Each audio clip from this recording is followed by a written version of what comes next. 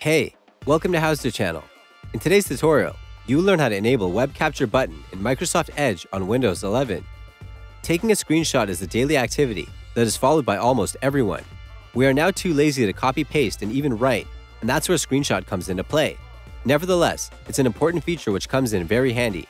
While there are many professional and free screenshot tools, but if you are looking for a built-in feature, the new Microsoft Edge Chromium has you covered. In this post, we will quickly take a look at how you can use Web Capture in Microsoft Edge to annotate or take screenshots. Open Microsoft Edge.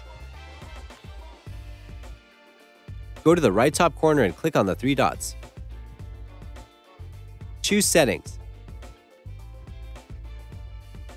Select Appearance from the left side list.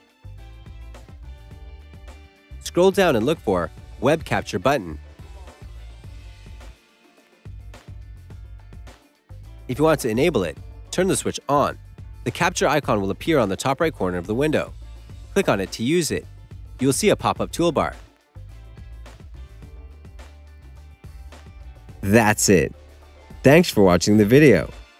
Please like it and let us know if you used any of our tips and tricks. Subscribe to our channel. We upload new tutorials every day. See ya!